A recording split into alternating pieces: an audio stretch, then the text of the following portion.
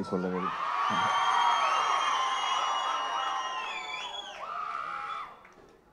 அஞ்சாவது படம் எங்களுக்கு. ஸோ என் 1/3 கெரியர் அவருக்கு தான் நான் கொடுத்துருக்கேன் இது வரைக்கும். தேங்க்யூ. அதாவது 3ல நாங்கள் மீட் பண்ணோம். ஆக்சுவலாக அதுக்கு முன்னாடி கோயம்புத்தூரில் ஒரு ஃபங்க்ஷனில் வந்து அவர் அப்போ காம்பியர் பண்ணியிருந்தார். நான் அதில் கீபோர்டு வச்சுருந்தேன். அங்கே மீட் பண்ணோம். ஸோ அன்றைக்கி மீட் பண்ணி அங்கேருந்து இந்த ஜேர்னி யோசித்து பார்த்தா ரொம்ப இமோஷ்னலாக இருக்குது.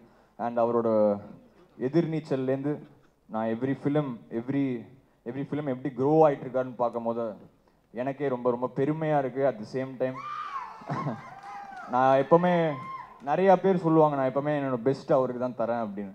அது நான் என் பெஸ்ட்டு தரணும்னு நான் அப்படி யோசிக்கல. நான் அப்படி உட்காந்தா சரி அவர் மூஞ்சியை யோசிச்சா அப்படி வருது. ஏன்னா அது மாதிரி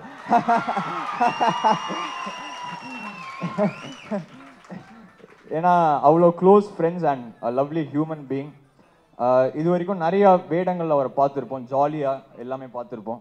பட் கண்டிப்பாக இந்த வேலைக்காரனுக்கு அப்புறம் என்ன மாதிரி வேணாலும் படம் பண்ணலான்னு ஒரு பேர் அவருக்கு வரும்னு எனக்கு ரொம்ப நம்பிக்கை இருக்குது. So thank you for having as in this film.